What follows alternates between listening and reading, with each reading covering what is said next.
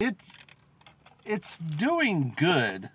It's just they're not expecting that it was going to do less at the box office, because you can watch it if you already have HBO Max. You can go ahead and watch it for free. Plus, not to mention, they made a mistake of bringing the movie out for exclusive access members of HBO Max 2 weeks before the movie came out.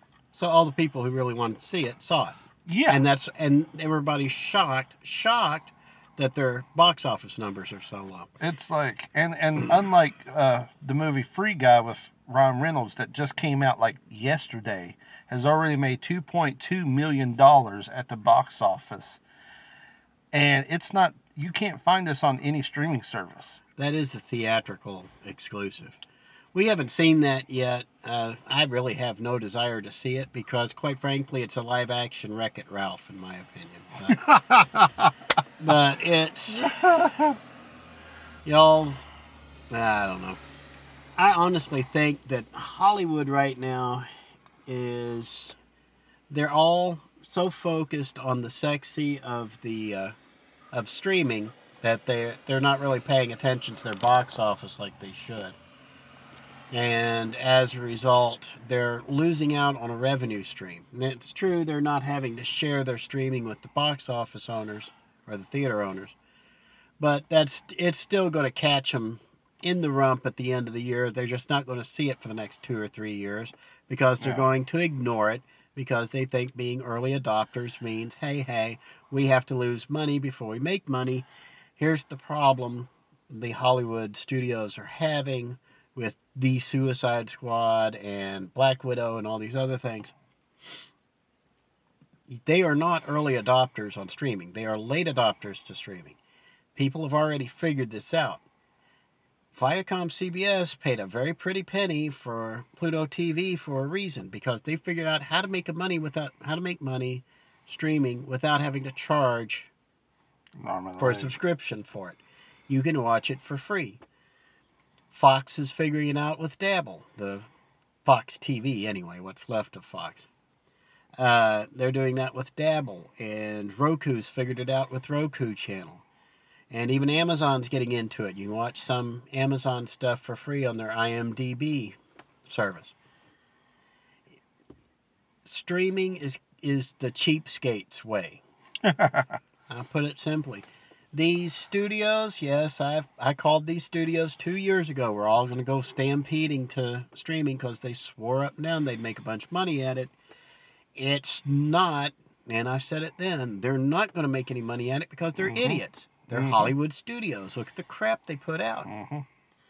It's all about ratings and how much money that they make off of the viewing.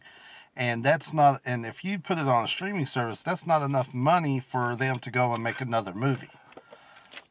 Even Netflix is struggling. I think their subscription, I think their subscriber count is down 14% year to date, I think.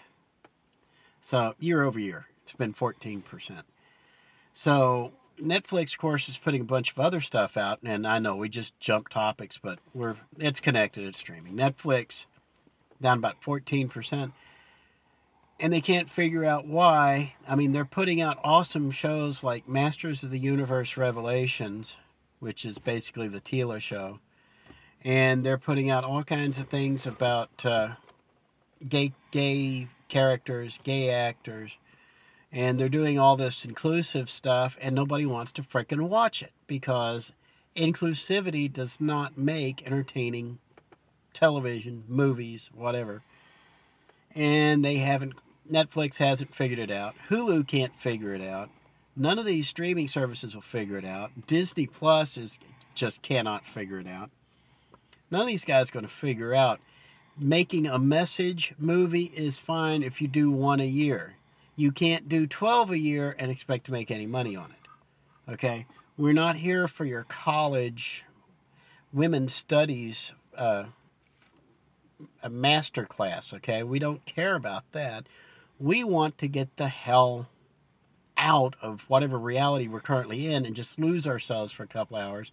And that's what's good about The Suicide Squad. Told you I'd bring it back. It is escapist entertainment. You can lose yourself in this movie for a couple of hours. For the kind of people who enjoy this sort of thing, it's the sort of thing those people would enjoy. In other words, as a wise man once said. If you're going to see The Suicide Squad, do it in theaters.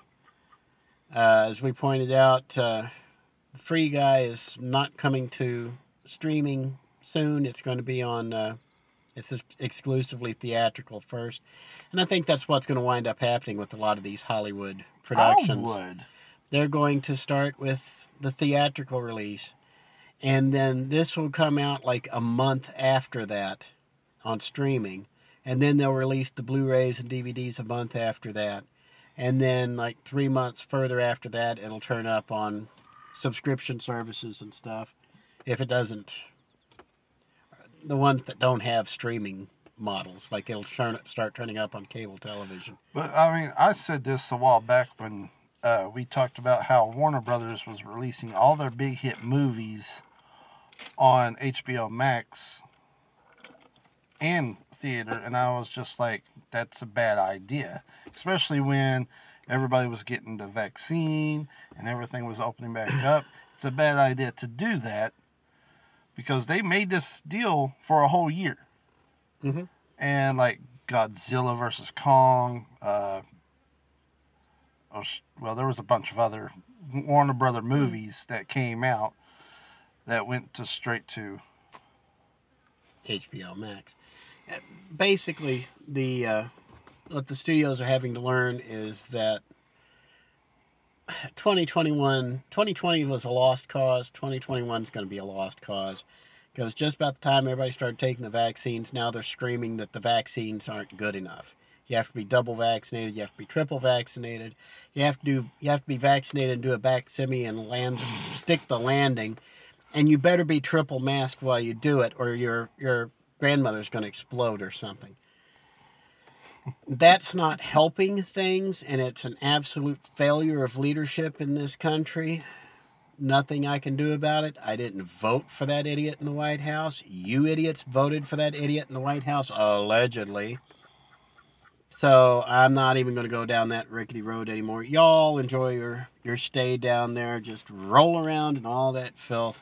Enjoy yourself. I'm going to be staying over here trying to not get another nosebleed from wearing this stupid mask everywhere. But anyway.